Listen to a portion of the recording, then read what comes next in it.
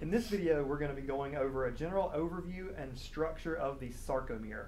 And what a sarcomere is the basic contractile unit of skeletal muscle found in one single muscle cell. So what we're looking at here is from this red portion to this red portion. Those are called Z-lines. And the Z-line to Z-line represents one full sarcomere. And as we go inside, these thin red bands or thin filaments are called actin filaments, and these thicker blue filaments are called myosin filaments. And so those are going to be our two most important structures of a sarcomere. Now, if we look at the actin filament, there's a few more important areas to examine. These little black areas all over the actin filament are known as troponin complexes, and the yellow band that wraps its way around is the tropomyosin.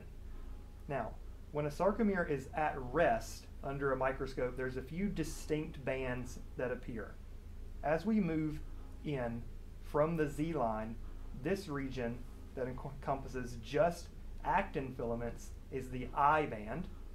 As we move further in, there's a region known as the A band, which goes from the end of the thick filament to the other end of the thick filament. And then in the middle region, there's an area known as the H zone, which encompasses just these thick filaments. And then this portion in the middle is known as the M line, which divides the sarcomere into equal halves.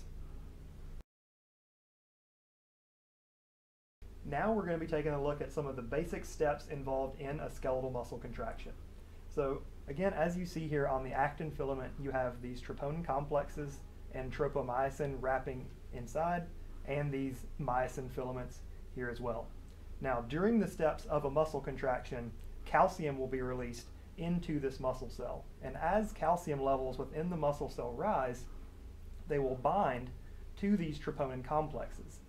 As calcium binds to these troponin complexes, that causes this yellow tropomyosin band to actually change its shape and move out of the way for a binding site for these myosin filaments to attach to the actin filaments.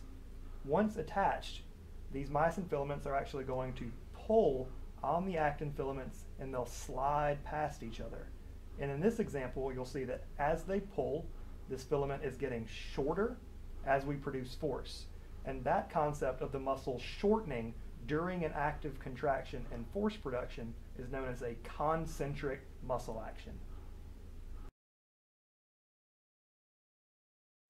So here we'll examine the eccentric muscular action.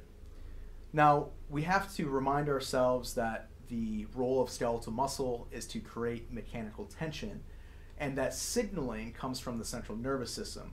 When we have the interaction between the myosin head located on the thick filament and then the actin located on the thin filament, we have to now consider the idea of length.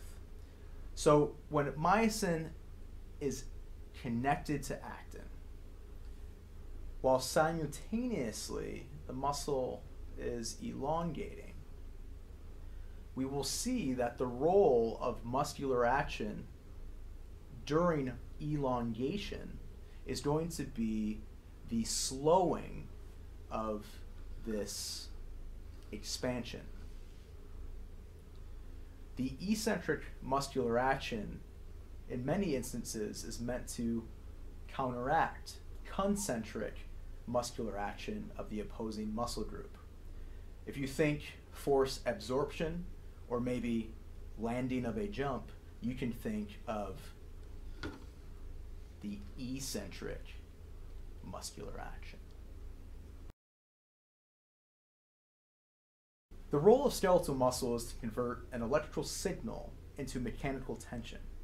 If we think about how mechanical tension is created, it's going to be from the interaction of the myosin head located on this thick filament with actin located within the thin filament.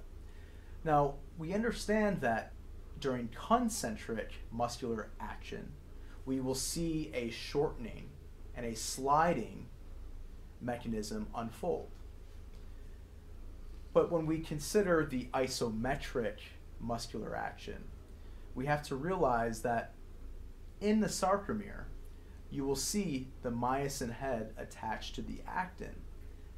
That attachment is followed by the creation of tension, and then this length is then maintained. The distance between the Z line and the M line during isometric contraction is initially shortened, and then that shortened length is maintained over time.